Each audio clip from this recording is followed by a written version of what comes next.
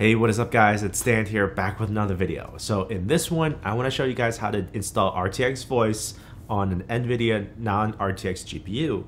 And we'll do some tests showing the difference between RTX Voice noise suppression on versus off, and a couple scenarios. So let's get into it.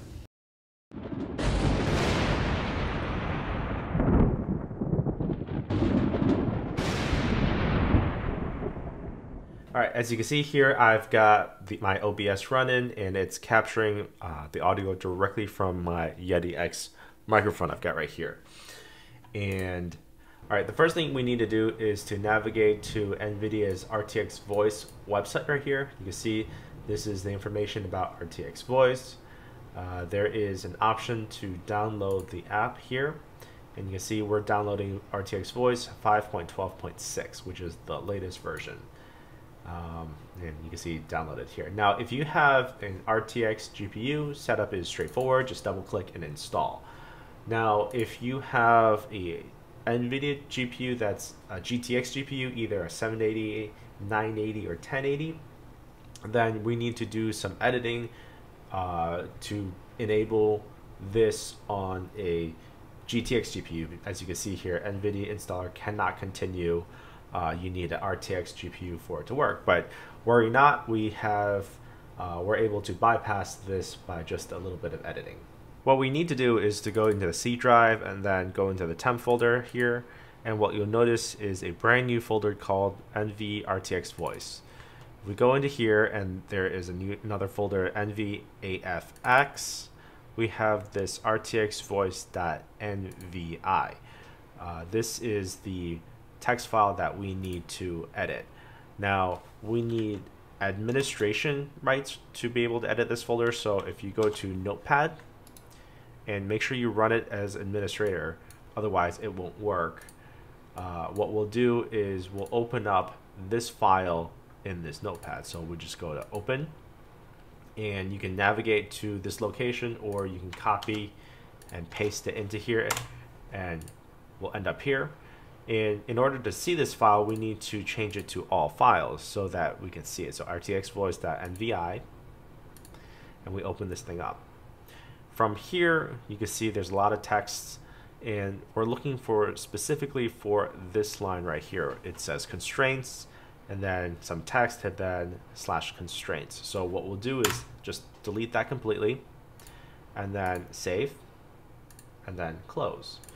So from here, we back out to one folder above and double click this setup. This setup right here, this is the one that you want to use, not the original application that you installed or downloaded, because if you do, it'll undo the change that you did. So double click this setup and then agree to install, and then your installation should be able to continue. And just like that, RTX Voice should be installed. All right, so the way it works is you have an input device and an output device, and you can select the different input devices. I have the Yeti X microphone, which is currently being used for this recording. And to enable noise suppression, you just click this little box, and you have a little slider for how much noise suppression you really want. If you remember, I'm recording off of OBS here, and if you go into settings,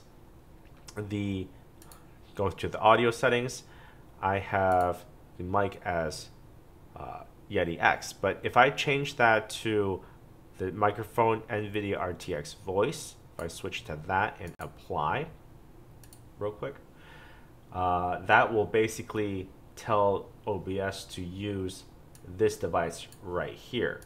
Now, if I change this to noise suppression on, this is basically noise suppression of using RTX Voice through the Yeti microphone. And most likely what you'll hear is very, very little difference just in sound quality, because the impact that I have found with RTX Voice is very, very minimal. Now, if I were to turn it off again and put on some background noise, now as just a little test here, I've got a 16-inch MacBook Pro, volume set to about 50%, play some just music, and the Yeti X is set to surround pickup, so it's going to pick up stuff from the front, from the back. This is probably the worst case scenario, just to show you guys what this is all about here. And now I'll click the noise suppression, and you can hear basically all the background noise has just been cut out completely. What I think is the most impressive part about all of this is the fact that it's able to cut down the noise without distorting my voice.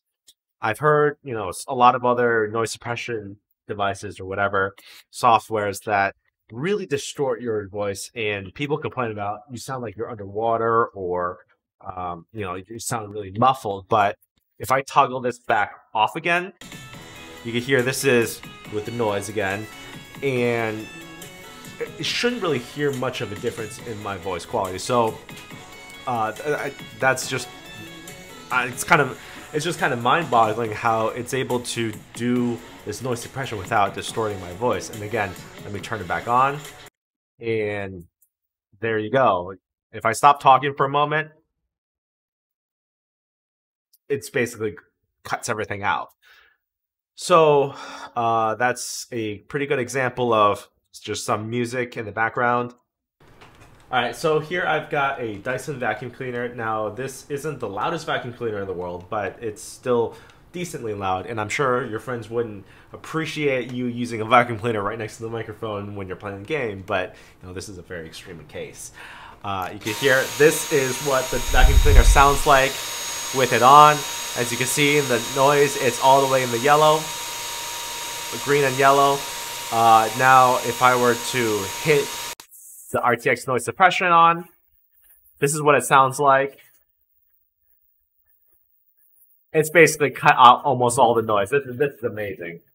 Now, if I turn this off again, this is what it sounds like. And if I were to turn it on again, that's what the noise suppression sounds like. Now, if I were to slide this down to maybe 75%, this is what 75% sounds like. Now 50%. All right, so this is 50% RTX voice suppression. Now 25%. And now if I go all the way to 0, I'm pretty sure this is going to be just like regular without any noise suppression at all. So I think this is a very, very impressive test. It shows the potential of RTX Voice. Now, that wasn't a very impressive example of what RTX Voice can do. However, it's not perfect. And what I mean by that is if you have a very loud TV in the background, RTX Voice is going to be able to cut out most of that noise. But if the noise is right around voice level or voice frequencies, it sometimes has a little bit of difficulty telling what is your voice and what is unwanted TV voice. For example, I've got a YouTube video that I shot previously playing, and if I were to take off that so you can hear what this sounds like, this is at 60% volume. You can hear the video and you can hear me. And now if I turn on RTX Voice, I've been using it in my gaming, my friends and whatnot. It takes out a little bit of that noise, but then it's basically sounds like two people talking for RTX Voice, so it doesn't actually completely remove it. Right, so usually when you have pause this for a second. RTX Voice is great at eliminating AC noises or constant noise, like background noises, a noise floor, or just music. It's very good at taking out music, especially music without words.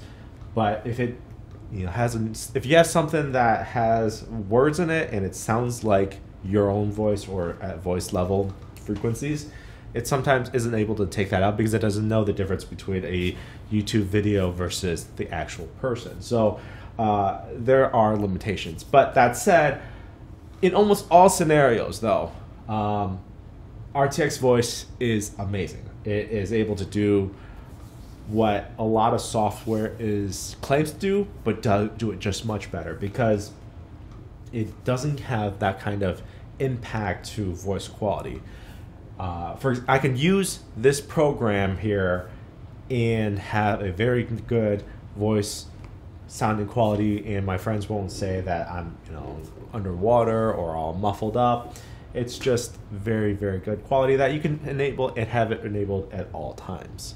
Now, I'm going to end this video right here. I'm going to do some more testing. In the next one, I want to do a comparison between crisp noise suppression, which is in Discord, is what Discord uses, versus RTX Voice.